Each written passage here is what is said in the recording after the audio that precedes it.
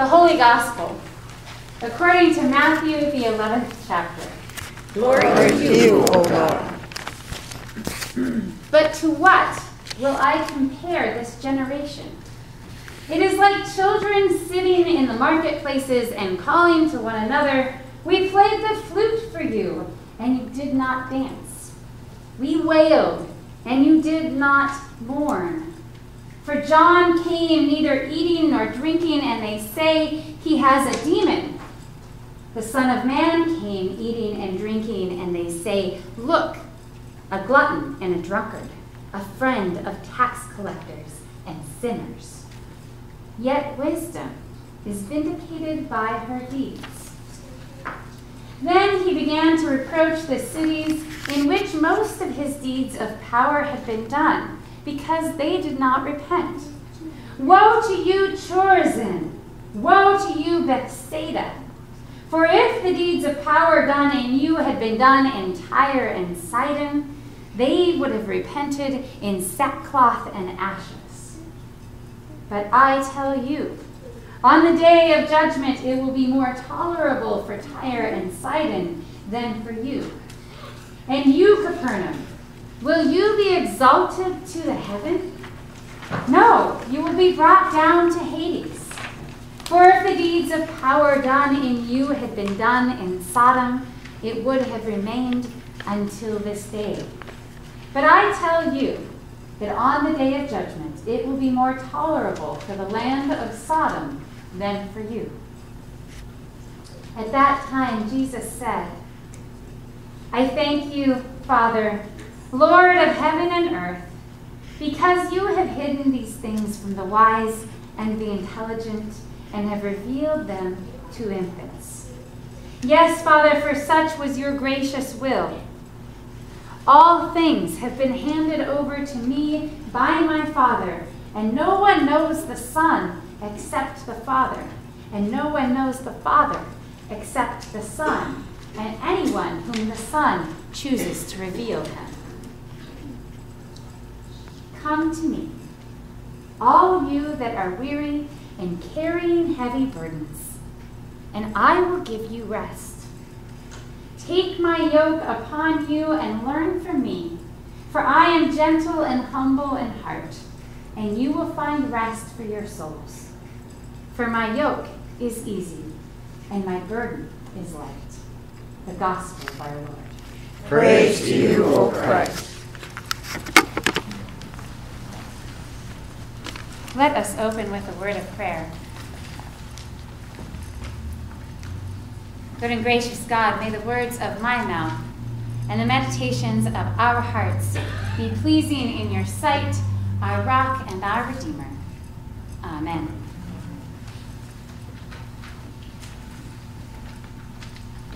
A long time ago, I'm going to call it a long time ago in my life, when I was about 18 years old, through a bunch of circumstances, I ended up finding myself one Christmas starting to eat and eat and eat. You ever done that? They talk about your body changing when you're 11 or 12, but they don't really talk about the changes when you're 18. The life changes, the body changes. So I ate and I ate and I ate some more. And I'd eat so much that I made myself throw up once. And then I ate and ate and ate some more. And then I ate so much I made myself throw up one more time. And I ate and ate and ate some more, and I made myself throw up one more time. And I thought, well, this isn't a problem. This is only 3 times. It's not a habit. It's not a problem. Finally, by the 6th or 7th time, a couple months down the road, I found myself crying in the bathroom, realizing that this was a problem. That while the cheesecake, the whole cheesecake, tasted really good, the throwing up was a problem. They call it bulimia. I did it about 12 times. It took, in 3 months, gained 30 pounds. It took me, turns out the medication I was taking causes depression. There you go. But it took me 2 years. 2 years to totally get over that episode, psychologically. It took me Africa to really have a different relationship with food. Addiction. Addiction. That time where you find a coping strategy, you find something to help you, as I did with my depression. And maybe it's food for you. Maybe it's work for you. It can be something good. Maybe it's exercise for you. Well, food is good, right? Maybe it's drugs. Maybe it's alcohol. But you find something, and it feels really good. And then you realize that it's a problem. And suddenly, it's no longer good, but suddenly it has control over you. Suddenly it dictates your life. Addiction. I think we understand this because I think if we're honest, all of us have our go-to addiction. I'm not saying that these addictions, the actions, are sin. But what I want to say is that that's the pattern of sin. The pattern of sin with a capital S that Paul talks about. This is not, I did something wrong. This action is sin. This is sin, the power that separates us from God, that controls our life instead of letting the Spirit control our life. Paul talks about the body in two different ways. He talks about this beautiful created body that we have that is made and built to glorify God, to be a vessel for God's goodness and God's peace and God's love in the world. And then he talks about, and that word soma is that word in Greek. Not that you need to know the Greek.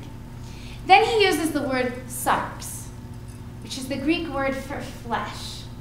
This is the body that is misused. The body that is bound to this capital S sin, this power that separates us from God.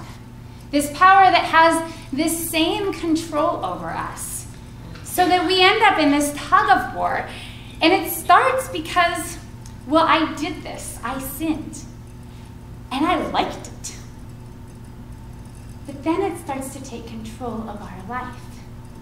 And then we end up in this tug of war that Paul talks about, where I do not do what I want to do, but I do the very thing that I don't want to do. I know it's a problem. I'm crying on the floor, but I do it anyway. And we do it in big or small ways as people. Every time that we fall away from one another and away from love and away from God, this sin, this power creeps up in our lives. And it's this constant tug of war between the sin and the Spirit that comes to live within us, that comes to share God's love with us, comes to make us a vessel to glorify God. We find ourselves then on our knees in that bathroom floor, metaphorically or really, not just as individuals, but as a society, because sin controls us when we are struggling with wanting to go after power and wealth at all costs, right? We find ourselves on this bathroom floor, and we find ourselves crying out to God that same question that Paul cries out. Who will rescue us from this body of death? Who will rescue us from this body of death, this sarx, this flesh, this sin with a capital S? It is in the midst of this daily reality, this daily tug of war, that we come together in this community and we proclaim that our core values stem from this proclamation. With Christ as the center of our community, we ... We speak over it so quickly, but it's the foundation of our core values. With Christ as the center of our community, we ... We do what we do. We are who we are because of our faith. Our values are our values because of our faith. It is the same sentiment that Paul says when he proclaims, "Thanks be to God, through our Lord and Savior, Jesus Christ." It is the same sentiment, the same promise that Jesus gives us when he says to us, "Come to me, all you who are weary and heavy burdened, and I will give you rest. Take my yoke upon you and learn from me, for I am gentle and humble in heart, and you will find rest for your souls. For my yoke is easy, good, kind, useful. For my yoke is good and my burden is light." To that cry, "Who will rescue us from this body of death, from this sin with a capital S?" we join Paul in proclaiming that Christ is the center of our community, and we long to be yoked to him. So here's my question. Because I don't know about you, but I think that's strange. Why would we long to be yoked to anything? That's not freeing, that's binding. Why would we long to be yoked to anything? Anyone have a thought? I hear it in the Song of Solomon. That book of poems between a lover and the beloved. "Arise, my love, my fair one, and come away." The message of Christ on the cross. When we are yoked to sin and we push away God's love, we push Christ straight to the cross. And on that cross, he says, "Father, forgive them, for they do not know what they're doing." On that cross, he offers us love. On that cross, he says, "Arise, my fair one, and come away with me. Be filled with my spirit." There is no greater love than that. And nothing reveals God's love greater than that. That is our proclamation. That's why we yoke ourselves to Christ. And it's not just that, because we also move with Christ into the resurrection. And that resurrection, that walking out of that tomb, that new life, that is our experience of Immanuel, our name, Immanuel, God with us to the end of the age. That is the promise. In the cross and the resurrection, we experience the unfettered love of God that says, "Arise, my love, my fair one, and come away." That is the baptismal promise. The baptismal promise that we are offered and that we are given, that drowns us to the sin with a capital S and raises us to new life in the Spirit with a capital S. In the Spirit with a capital S. So if that's why, then what does it look like to be yoked to Christ? What do you think?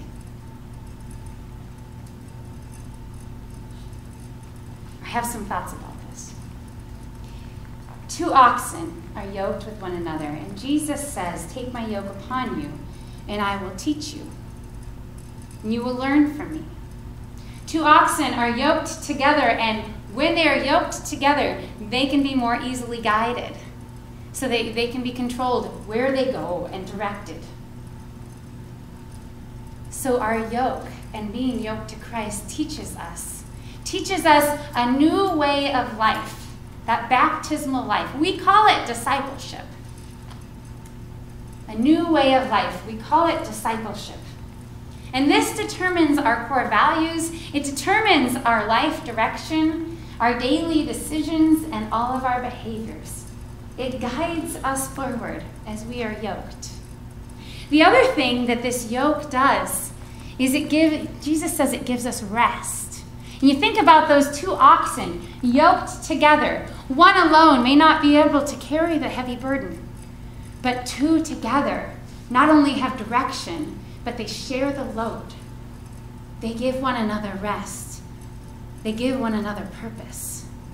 We are yoked to Christ. It's not just a pretty sentiment that says that Jesus shares all of our burdens, which, yes, I do believe that's true.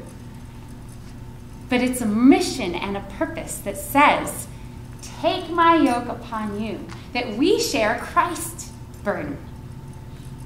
That we share Christ's burden so that we have direction and we partner with Christ in Christ's mission and purpose. Being yoked to Christ means that we share in this mission together. We call it a purpose here at the church. And what is Christ's mission?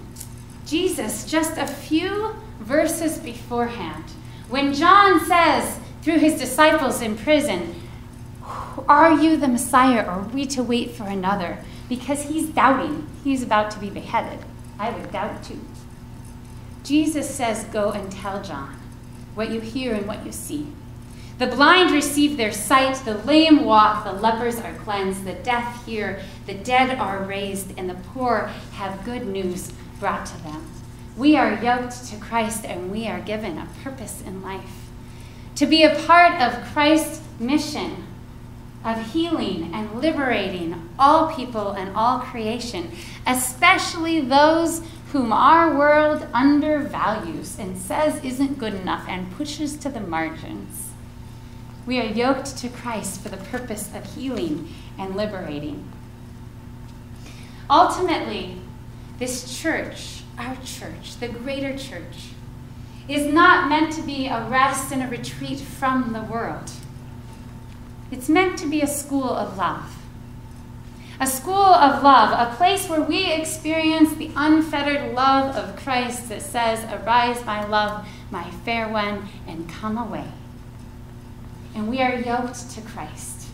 It's meant to be a school of love where here we partner with one another in being yoked, and we share one another's burdens, and we share this mission together. And we practice this love with one another. And we practice this love together out in the community.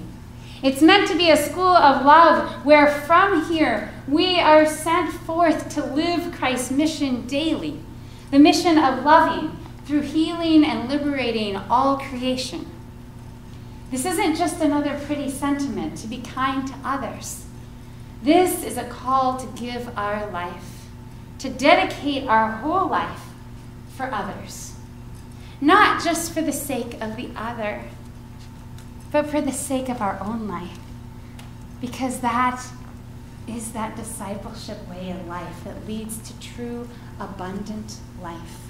It's the promise that in that yoke, we find true life in the Holy Spirit, now and always. Amen.